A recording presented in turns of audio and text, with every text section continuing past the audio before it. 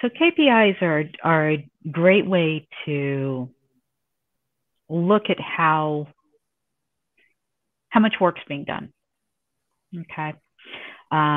Number of data subject requests that come in, number of privacy impact assessments that you've completed, number of reviews that you've done with your product team, number of engagements or training awareness that you've completed across the company. Mm-hmm.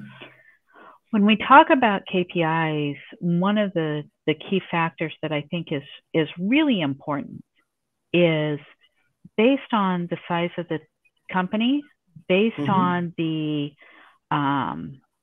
awareness of the company around their maturity Mm-hmm. is a very key factor in driving those KPIs, because those KPIs are going to change over time. Yep. When you have a young company or a lower maturity level because they're just starting out, Mm-hmm. one of the key factors is really to understand how much is coming in.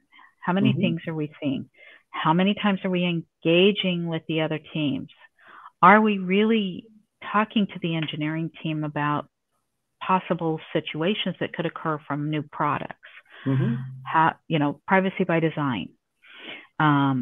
And then as the company matures, yes, you want to know how many DSARs you've received. You want to know how fast they've been processed. Are you meeting the regulatory? But then you also have the components of, are you doing what you need to from a regulatory standpoint? Mm-hmm.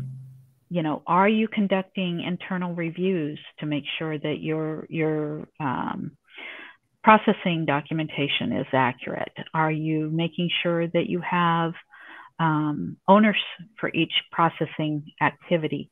Are you validating that processing activity against your privacy policy for consent?